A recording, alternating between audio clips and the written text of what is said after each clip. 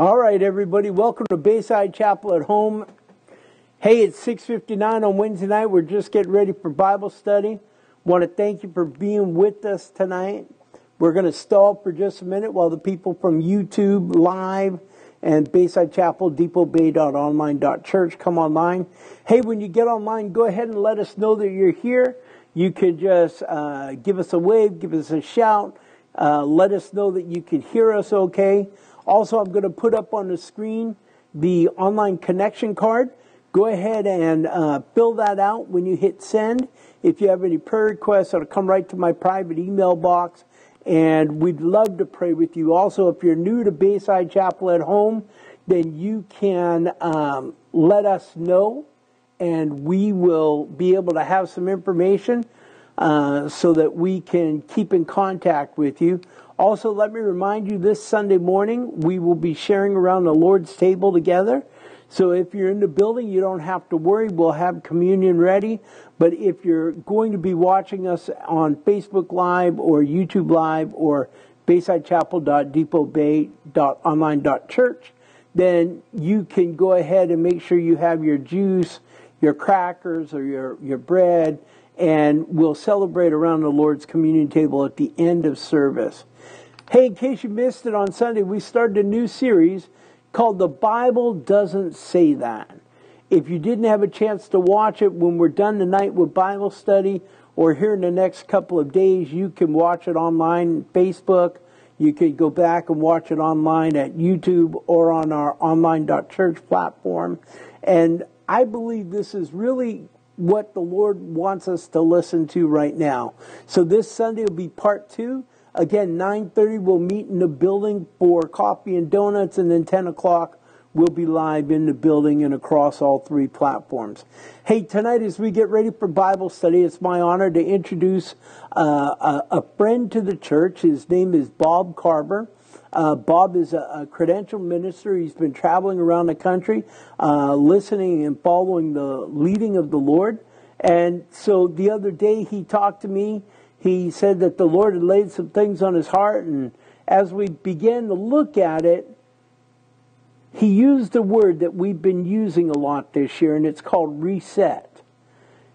And as we've been saying, our theme for 2021 is that we need a reset. Remember, our scripture in Psalms 51:10 is that the Lord would create in us a new heart, that he would renew or reset a right spirit in us. And if you and I are ever going to be the people that God designed us and he desires us to be, then we need to ask the Lord to help us to reset our way of thinking so that we can honor him with everything that we say and everything that we do. So tonight, as Pastor Bob brings the word, I want you to listen, I want you to be attentive, but more than anything else, in just a minute we're going to pray, and I want you to ask the Lord, God, how can this word fit into my life so that I can be everything that you've designed me and that you desire me to be? So let's pray together. Father, thank you for the opportunity we have to gather in your presence. Lord, I pray that even across these digital platforms, that you would help us to understand how much you love each and every one of us. Father, we pray right now for Michelle Brown and her foot, that you would just allow her foot to heal and to get better in the name of Jesus. Lord, we pray for Olga this morning, that you would just touch her and minister to her. I pray for Betty Moranti, God, that you would just help her to be more steady when she walks, and other needs that we might not know of. God, we lay them at your feet this night, and we ask that you would help and intervene in every situation. God, we pray over the next few minutes as Pastor Bob shares the words that you've laid on his heart. We pray that you would have our hearts be open and our ears be open to hear the word and to receive it. God, that it would truly change us and help us to be the people you want us to be. Lord, help us to be attentive. Let your word speak to our hearts tonight. In Jesus' name, amen. Now listen, here's Pastor Bob. He's going to share with you the word that the Lord has laid on his heart. And then in just a few minutes, I'll be back and we'll wrap up tonight together. So looking forward to this Bible study time. God bless you. All right, Pastor Bob, take it away. Thanks, Pastor John. For those of you who don't know me, my name is Bob Carver, and welcome to the Wednesday night Bible study. Although it's going to probably take a little bit different format than we've been used to in the past. Many things have been happening around our world. Many of the brothers and sisters have been very concerned, and this sermon that I'm going to share, or message I'm going to share with you today, is entitled Repledge of Allegiance. While I was over in Missouri a couple of weeks ago, I was asked by a little church there in Marceline, Missouri, to share encouragement and a word of encouragement to the congregation concerning all the things that are taking place in the world around the presidential election. This is a result of that, and also recent reset, if you will, from the Lord as to, for me personally, and how I need to change my heart and my mind and the way I'm thinking about the things that are happening around us. So please join with me as we go through a message, if you will, entitled Pledge of Allegiance. Breaking news. Biden wins. Prophecy that Trump will be the president for a second term are false. Nationwide prayers by Christians for Trump to be reelected go unanswered. Widespread voter fraud reports in swing states. Nation's capital under siege by rioters. The nation is divided. News headlines like these fill the social media and television news. It brings a lot of questions to our mind. Are we not one nation under God, indivisible? I looked up the meaning of indivisible in the dictionary, meaning unable to be divided or separated. Who is the United States of America? What do we stand for? Who are we to the world? What do they know us for? Does what happens in the United States affect them also? Doesn't God's word say that He forms nations and sets up kings over them? Daniel 2:21. Did God have a purpose in founding our nation? Does our support of Israel matter? Does this presidential election even matter to the rest of the world? How do these events fit into God's plan? What in the world is going on?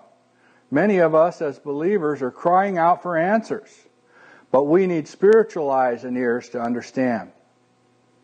Now we're going to need spiritual eyes and spiritual ears to understand what's happening. Having eyes, do you not see? And having ears, do you not hear? So he said to them, how is it that you do not understand? Mark 8:18 and 21. And remember, Elijah prayed and said, Lord, open his eyes that he may see. And the Lord opened his eyes, 2 Kings 6:17. His servant then saw myriads and myriads of angels in their chariots and dressed in their war garments and swords and shields surrounding them. As he said, those who are with us are greater than those who are against us. And so we need these same spiritual eyes. It says, for my thoughts are not your thoughts, nor are your ways my ways, says the Lord. For as the heavens are higher than the earth, so my ways are higher than your ways, and my thoughts higher than your thoughts. For as the rain comes down and the snow from the heavens, and do not return there, but water the earth and make it bring forth bud, that it may give seed to the sower and bread to the eaters, so shall my word be that goes forth from my mouth. It shall not return to me void, but it shall accomplish what I please, and it shall prosper in the things for which I sent it. Isaiah 55:8-11. Many of us attended a camp meeting this past July. God was preparing us in advance for the things we're seeing and hearing now. The camp meeting theme for 2020 was the armor of God. Finally, my brethren, be strong in the Lord and in the power of his might. Put on the whole armor of God, that you may be able to stand against the wiles of the devil. For we do not wrestle against flesh and blood, but against principalities, against powers, against rulers of the darkness of this age, against spiritual hosts of wickedness in the heavenly places. Ephesians 6:10-12. Be sober and vigilant, because your adversary the devil walks about like a roaring lion, seeking whom he may devour. Resist him, steadfast in faith, knowing that the same sufferings are experienced by your brothers in the world. 1 Peter 5:8-9. For God has not given us a spirit of fear, but of power and of love and of strong mind. 2 Timothy 1:7. We need to take a stand in the authority we have in Christ. Then the 70 returned with joy, saying, Lord, even the demons are subject to us in your name.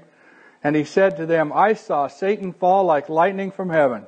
Behold, I give you authority to trample on serpents and scorpions, and over all the powers of the enemy, and nothing by any means shall hurt you. Luke 10:17-19. Now, this is a time for us to be still, but not to be silent. The nations raged, and the kingdoms were moved.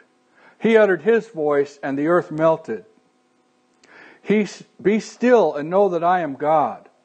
I will be exalted among the nations. I will be exalted in the earth. Psalms 46:6-10. Why do nations rage, and peoples plot a vain thing?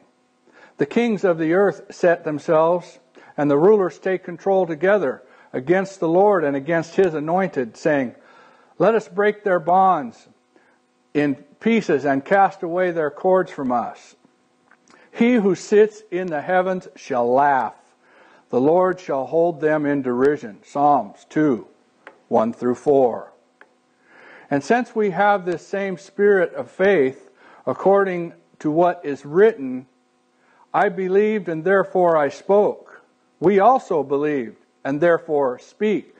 2 Corinthians 4:13. This is a time to decree, to bind, to cast out, and make our stand. Assuredly I say to you, whatever you bind on earth will be bound in heaven, and whatever you loose on earth will be loosed in heaven.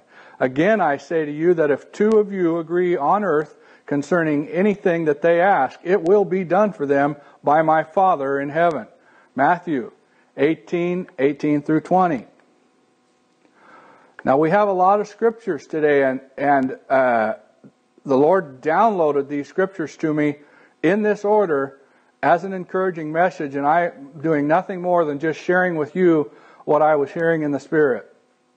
While it is true that we should not be joined to anyone in any way who is a false prophet, it is also true that we should not be causing division amongst the believers either. Do we remember what happened when they were all in one accord? Acts chapter 2, the outpouring of the Holy Spirit, and what resulted? Hang in there. And remember, they hanged Haman on the gallows that he had prepared for Mordecai. Esther 7:10. And we know that all things work out together for good for those who love God and those who are called according to his purpose. Romans 8:28. And the Lord restored Job's losses when he prayed for his friends. Remember, twice as much. Job 42:10. So we should be praying for all of our brothers and sisters in the body of Christ, even if it would appear that they got it wrong. Now, it is time to unite together, a time to reset. And here is our Pledge of Allegiance. We may want to read it out loud. If you can see the words on your screen, we're just going to kind of make a repledge. I know it's the 2021 theme here at Bayside Chapel is to reset. And after I had heard these scriptures, the Lord said to me, Bob, let me reset you. And these are the scriptures that came to mind, and I want to share them with you. And we might want to speak them out as a decree into the earth. So feel free to read them out loud and speak along with me for those of you at home. Reset. We voted once for all time. We chose Jesus to be our Lord and King for all eternity. We prayed once for all time. Our Father in heaven, hallowed be thy name. Your kingdom come and your will be done on earth as it is in heaven. Matthew 6, 9 and 10. Repledge of allegiance. We pledge allegiance to Jesus Christ as our Lord and Savior, King of kings, to the glory of the Father in heaven for all eternity. We will serve Him and His government with grateful hearts. We will be ambassadors of the kingdom of God and will proclaim it to the nations. We will declare God's word of truth to every living creature on the earth and in heaven. These things He has spoken to us, that in Him we may have peace. In the world we will have tribulation, but we will be of good cheer. For He has overcome the world. John 16:33. Peace He leaves with us. Peace He gives to us. Not as the world gives, but does He give to us. So we will not let our hearts be troubled, neither will our hearts be afraid. John 14:27. We, His people, who are called by His name, humble ourselves and pray and seek His face and turn from our wicked ways. Then He will hear from heaven and will forgive us our sins and heal our land. 2 Chronicles 7:14. For He has appointed a new heavens and a new earth in which righteousness is to dwell. 2 Peter 3:13. And in the days of those kings the God of heaven will set up a kingdom which shall never be destroyed. And the kingdom shall not be left to another people. It shall break in pieces and consume all these kingdoms, and it shall stand forever. Daniel 2:44. For evildoers shall be cut off, but those who wait on the Lord, they shall inherit the earth. For yet a little while, and the wicked shall be no more. Indeed, we will look carefully for his place, but it shall be no more. Indeed, we will look carefully for his place, but it shall be no more. But the meek shall inherit the earth, and shall delight themselves in the abundance of peace. The wicked plots against the just, and gnashes at him with its teeth. The Lord laughs at him, for He sees that his day is coming. Psalms 37, 9 through 13.